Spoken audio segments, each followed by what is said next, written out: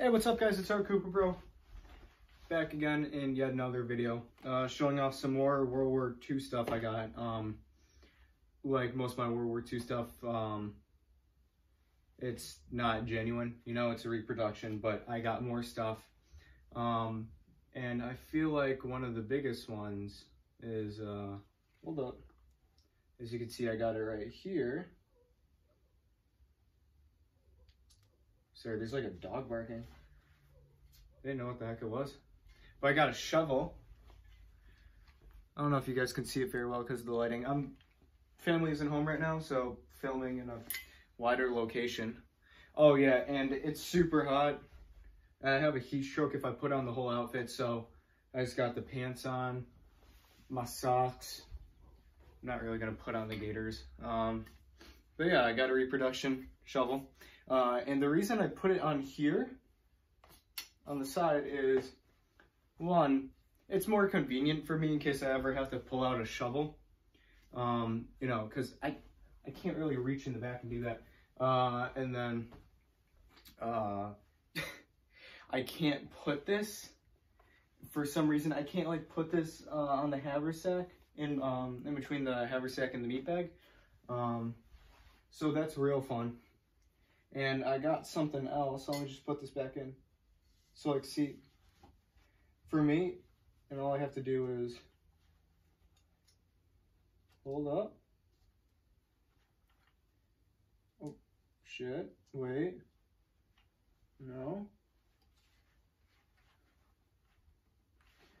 Okay. It's hanging out a little bit, but it's hanging out a little bit.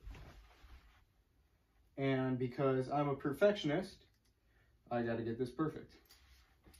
So if you'll please excuse me. Oh, wait. Can this be good? No, you stay in there. Hold on, it may be good. Guys, I'm very sorry. This is eating up a lot of time. I'll blame you if you just skip this section. Skip 10 seconds ahead. There we go. And that's as good as I'm gonna get it right now. You know, I got my canteen. Yeah, I did change out the layout of my gram belt.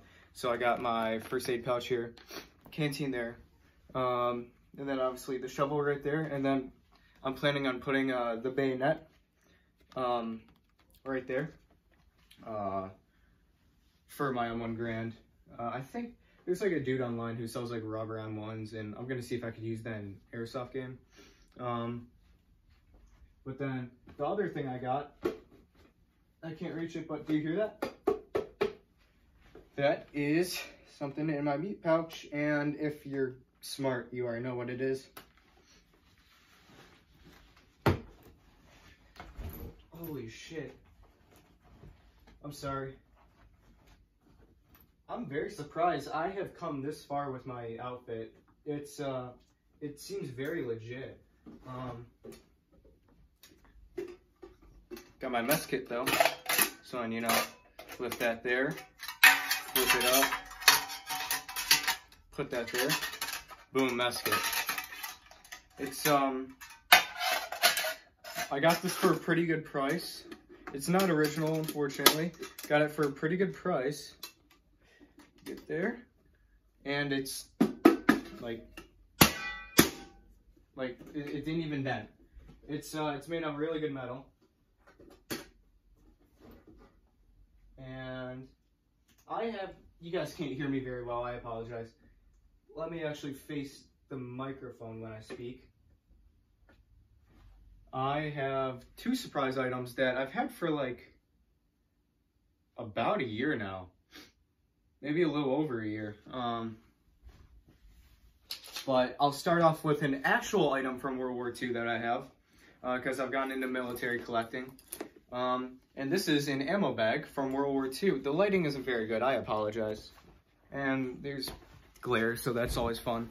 Can you guys see me? Let me fix my hair, because I always do that. Hair looks pretty good. Yeah, it's a real US bag from World War II. I don't know how well you can see it. I think that there's blood on there. You know, it's like not really rusty, but you know, it's definitely aged. It's definitely seen combat. And there's actually a name in here. Hold on. You guys can still see me. There's actually a name in here.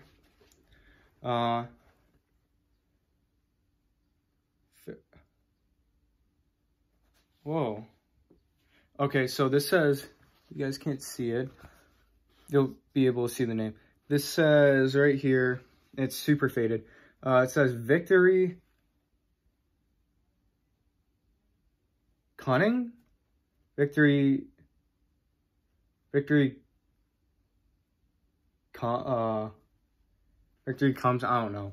But then the date is 1943, and the name is Neil, HM, and the numbers are 122-8788-2. Now, there's like a little scuff at the very end. I don't know if that was a number or not. If any of you guys are able to like track down the owners of items, can you guys please help me out with that? Because I would at least like to see the owner, or like what happened with him. I don't know if that's even possible, but I'd at least like to see. And another is an M1 helmet, and I've had this for a while. It's a real M1 helmet. It's got a little crack in there. I think that you can actually see, yeah. It's got rust there. The liner is legit. You could see very well, it's legit. It's got the fiberglass. Now, the thing I'm unsure of is if this is late World War II, pre-Korean War, Korean War, pre-Vietnam War, or Vietnam War. And if this can help any of you guys out, if you want to help me out, it's got a little, hold on. It's got a little, you guys can't see, can it focus? Oh, you could kind of see it. It's got an anchor. You guys can't really see it, I'm sorry. But this is an anchor. So it's got an anchor right there. And then it's, you know, this is green and all. And for the, like, you know, the brim, I guess, it's got that. It's folded over. And then on the front, it's also folded over. So if you guys are able to, like, work with that stuff, then that's amazing. I'd appreciate if you could at least leave a comment and tell me for the helmet, because I'd like a confirmation for the helmet. Don't worry about the bag if you guys can't do anything about that. I just want to at least know about the guy. Oh, you guys could see that. And yeah, that's about it for my grand belt. What I did was, like, I took these little block things and just kind of wrapped it up in electrical tape. So then it's got that silver thing on it, but it works for the grand belt, fits perfectly. And that's about it. I just wanted to give that update video because I thought all this stuff was interesting.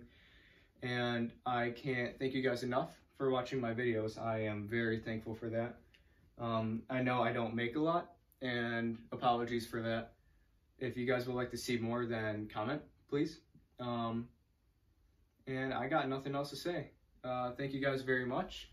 I hope that you liked everything that Thank you guys very much. I hope that you like everything that I have. And I'll see you guys in the next video. See you guys. Take care.